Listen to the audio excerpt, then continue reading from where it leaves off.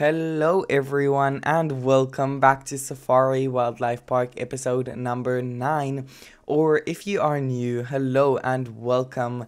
In this as you can see in the last episode, we built this really beautiful um platypus habitat, and you guys really loved it. um if I'm looking at the analytics right now, it hit 400 views.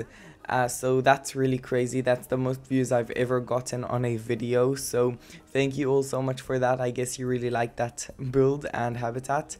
Let's go inside and look for the platypus. I can see a little one sleeping over here. Oh, he's so cute. Oh my god, I just love the platypus. They're probably another one of my favorite animals. They're so cute. Okay, but I wanted to say that in this episode I'm gonna pause because it is a bit laggy. In this episode I am gonna make I'm gonna make like a little, what's it called, a little custom education board. And I will add it, like, I think right here or right here for the platypus, like I did in the last episode in the black bear habitat. If you haven't watched that, I definitely recommend you to go and watch that. But yeah, so in that episode I built like a custom education board, education sign that I made, which I really like. So I'll definitely make one for this habitat. So by the end, after the speed build at the end, you will definitely be able to see it. I will show you guys. But overall, I just really love how this zoo is turning out. Sorry for the lag. There are just so many guests in the zoo. I think what I'm gonna do is, after I finish filming this intro, I'm gonna go ahead and just I don't know, I'll just let the game play for I don't know how long, a long time.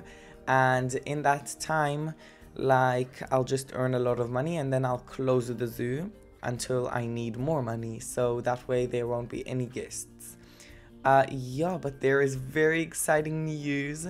We've got baby cassowaries. Look at them. I guess it was when I was building in the last episode that they were born, but they're so cute. Look at them.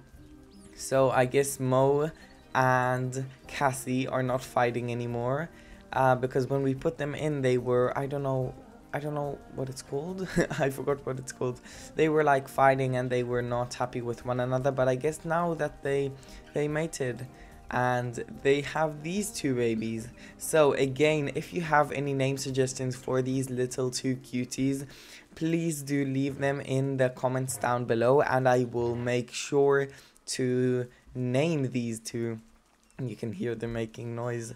But I don't know what else to do. Let's go ahead and check a bit. Let's pause the game so that it isn't so laggy.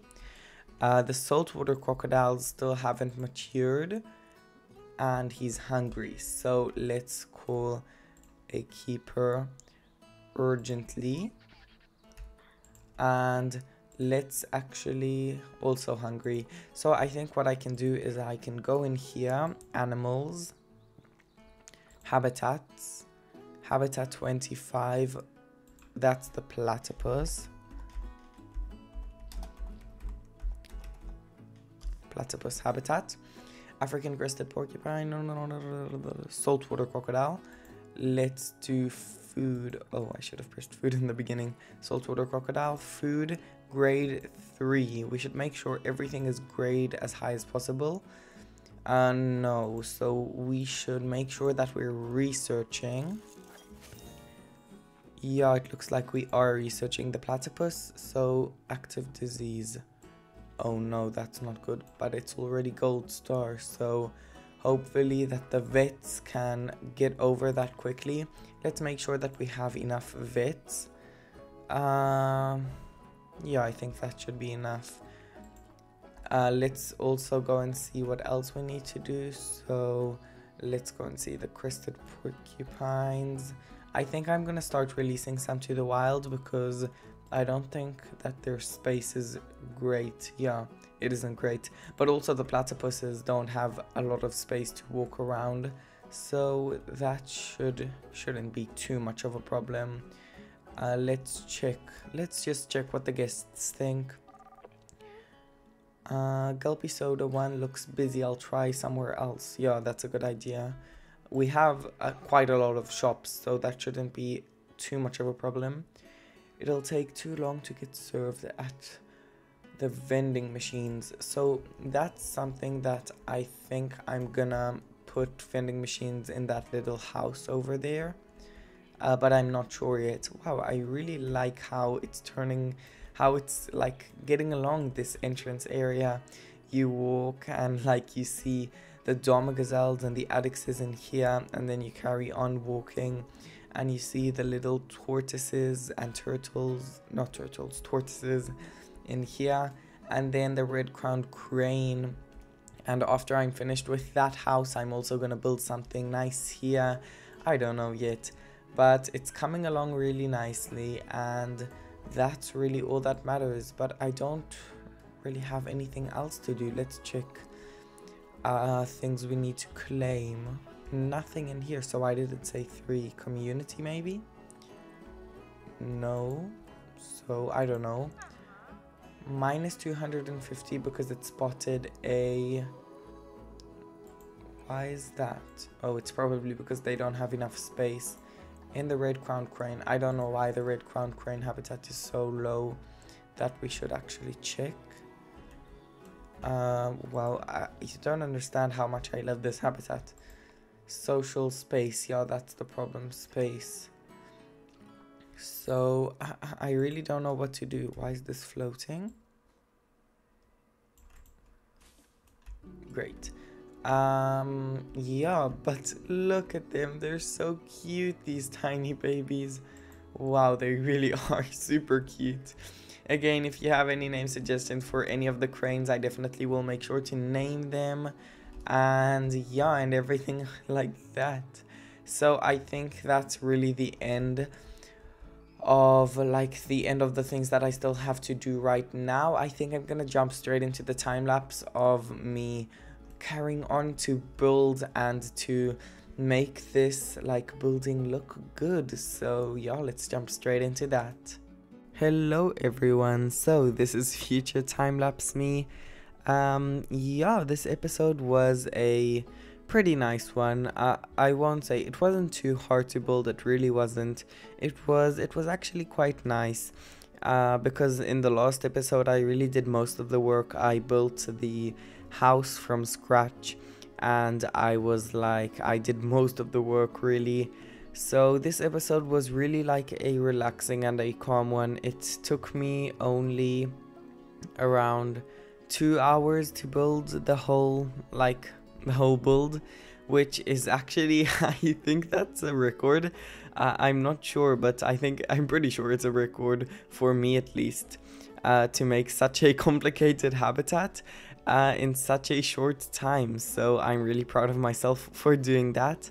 Yeah, but other than that, I don't know, it was really nice. It was really relaxing and really calm. Yeah, but I want to talk a bit about like the future plans. You guys probably know the future plans for this zoo and for this Australian section, but I feel like the plans are changing a bit. Not for the build and stuff, but I also said this last week, so this probably I really don't know what's gonna happen at the end, especially with the whole situation in the country right now. So I really don't know what's gonna happen. But we're probably tomorrow is my first day of school after I don't know how long it was. Probably it was probably a month without school now. So yeah, it's gonna be pretty hard and pretty just hard to go back to school and to go back to everything, especially with me trying to upload 2 episodes a week. So I don't know how realistic that really is once I go back to school and I train 30 hours a week. So yeah, I just really don't know how realistic that is. So I wanted to say that, like, yeah, that tomorrow is my first full day of school, like proper full day of school after a month that the war has been going on. So yeah, as I said before, honestly, it was really fun at home, but under these circumstances, I mean, I'd prefer to be at school any day. It's not fun when there's a war outside. But yeah, so I'm going back to school, so I really don't know how realistic it will be to post 2 episodes a week with me training 30 plus hours a week and going to school on top of all of that. So I really don't know how realistic it will be to post 2 episodes a week, like I said. But I'll try to upload as many episodes as I can. I'll try to film whenever I can. I'll try to film, but I can't be promising anything, especially because now we're probably gonna go into a pretty stressful time with all of the like exams and stuff. So I really don't know what I can expect for myself. But I do promise that I will do the best that I am capable to do, and that I will try to upload as many episodes as I can. So yeah, that doesn't really have anything to do with like the zoo or the build, but I feel like it's important to let you guys know. Yeah, so if I won't be posting twice a week, I definitely will be posting once, and I will update you guys regularly on my Instagram. So you guys should definitely go and follow me over there. Yeah, but oh my god, that dog, I'm telling you guys, that dog just really wants to be in the videos, I'm telling you. It's really funny to me that whenever I start like recording, only then he starts barking. Like until now, when I was filming the video or editing, he didn't bark, he was quiet, but now he started barking. So yeah, let's not talk about that dog. Yeah, so let me talk a bit about what I'm doing right now. So as you can see, I already built like the more or less the frame of the habitat, and I put down the glass, and I already put down all of the like the rocks for the background, and now I'm putting down this mulch. The reason why I'm doing that is because the dirt in the biome that I'm in right now, like the biome that this zoo is in, it's the grasslands, and the dirt that is in the grasslands, it's really bright, and so that I don't really like that, because since this is a really Australian house or an Oceanian house, I feel like that it has to be really muddy and the dirt has to be really rich. And yes, I do get it that in the grassland the dirt is like it is reasonable that it is like that, but I feel like in Australia the dirt is a lot darker, which I really don't know what I'm saying, but I just feel like it adds a lot more, like it makes it look really nice. So that's really the reason why I'm doing it. What I said before is just a little cover-up story, but that's the real reason about it. I wanted to talk to you about like a little bit of storytelling, because I'm really not good at that stuff, and I don't know if you guys would like me to like do a little bit of that, like to make up a little bit of a story for the zoo, like, because you know, like the African porcupine, it does really make sense that it is in this African zoo, because of course this zoo is like based in Africa. So that does make sense that there's an African porcupine, or let's say the addaxes or the dama gazelles, or even the red-crowned cranes, because I have been in zoos in South Africa and there are red-crowned cranes. I've seen it with my own eyes. But like something like a platypus or the little blue penguin, just isn't realistic to have in a zoo in Africa. In like, I don't know, just I I don't know, they like the platypuses, as far as I know, there aren't many zoos in the world that actually keep them, because they're such a hard species to handle and such a hard species to like keep alive and stuff. And I don't know, I really haven't done much research on it, and I'm sure if I will do research on it then I'll get my answers. But from what I know, there aren't like at all zoos that have any platypuses, as far as I know, except for the San Diego Zoo or any zoos in Australia, which I really don't know about zoos in Australia. I haven't done my research about that. But it would like make sense that I can make up a little story and make a little billboard in Canva for like the story of how the platypus and the little penguins came to Africa, like, or something like that. I feel like that could be cool. Or maybe not in this zoo. Maybe that's that's an idea for another zoo that I just came up with. Yeah, but I don't know. So just let me know your thoughts in the comments. Yeah, but other than that, you can see that I'm just using lots of foliage and lots of plants, and I put lots of rocks, as you can see. And now I'm gonna start to just cover the rest of the little sand bay with rocks to make it look as naturalistic as possible. Even though these penguins are, from what I know, they live in mostly coastal areas, and from what I know, they don't live in like in swamps or lakes like the platypus. I felt like I really wanted to put foliage in the background like the platypus, because I was looking on Google on Zoo Chat for pictures for inspiration for this zoo, and for this habitat, and I found out really nice habitats, but they didn't have lots of foliage, or if they did, it was in small little like pots that it looked a bit very realistic, but not, it wasn't at the amount of foliage that I add.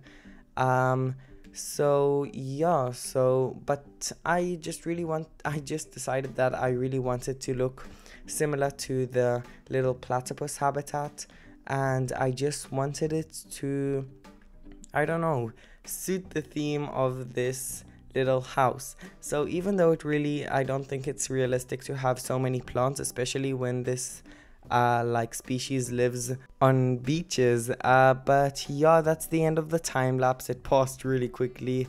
I guess time flies when you enjoy yourself. See you in real time.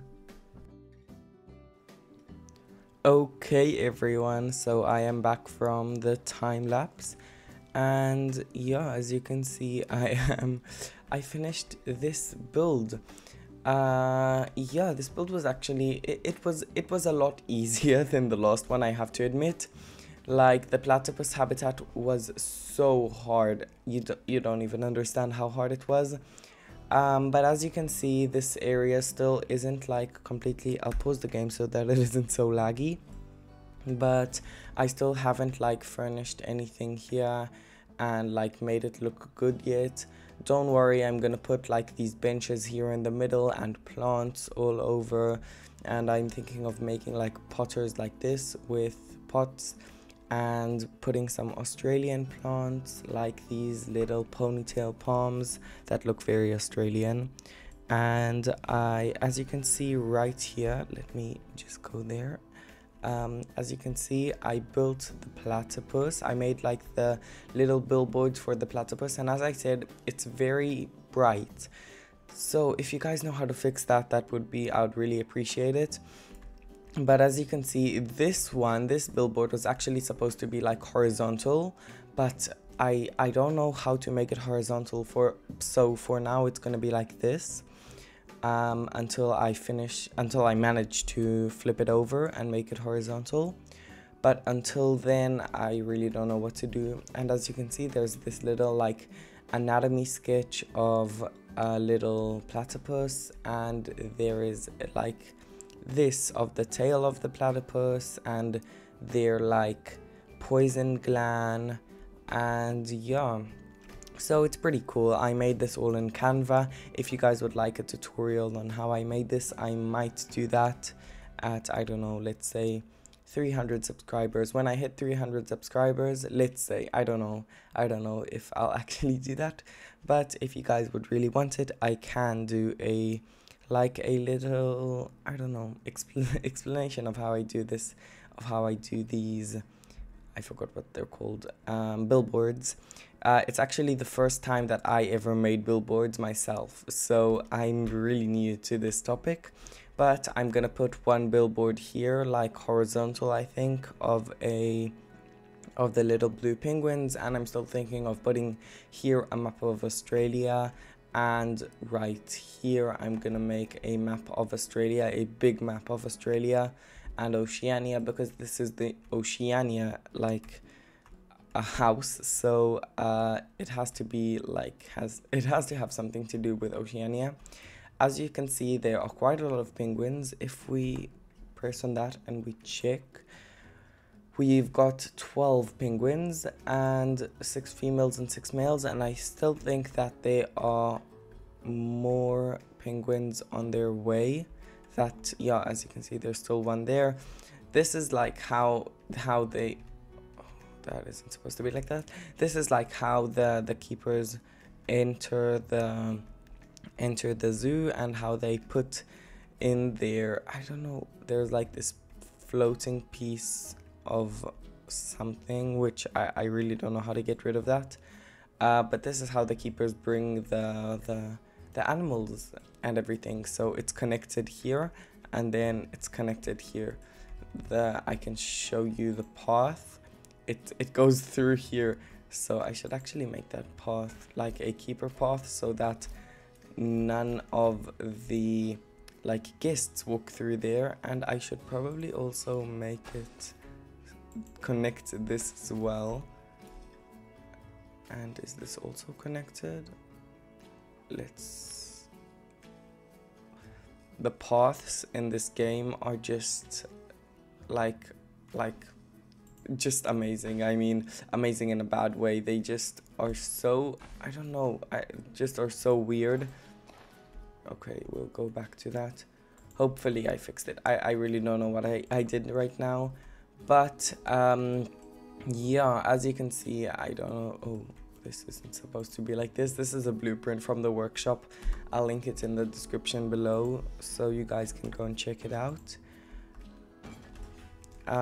Yeah, the game is a bit laggy. I really don't know what to do. I've got $1 million, so I think that I might just close the zoo after I reach around, I don't know, 5 million. Then I might just close the zoo for now. Why isn't this closing? Okay, I don't know. Let me fix that 1 second. Okay, sorry for that. I don't know, I really don't know what happened. But I am still planning on like making a little habitat outside here, or if not outside, oh, there shouldn't, okay, this shouldn't like be sticking out, but if not outside here, then I'm definitely gonna be carrying on the Oceanian section. By like, I'm planning on making a little like deserty habitat that the guests can walk through for the, I think for the emus and the red kangaroos, but I'm not too sure about it. Yeah, but I think that's it for now. Sorry if like the game is all laggy and this is like, there are still floating blocks everywhere. I don't know what to do about the lag. I really don't. I think, I don't know. So if you guys have any suggestions, I would love it if you guys could comment them down in the description below. But yeah, that's it for today's episode. If you guys enjoyed, don't forget to leave a like. And if you're already down there, I would like it if you could comment a nice comment. And if you're already down there, could you comment your favorite animal? I want to see what your guys' favorite animals are. Yeah, but other than that, thanks for watching. See you in the next one. Bye, guys.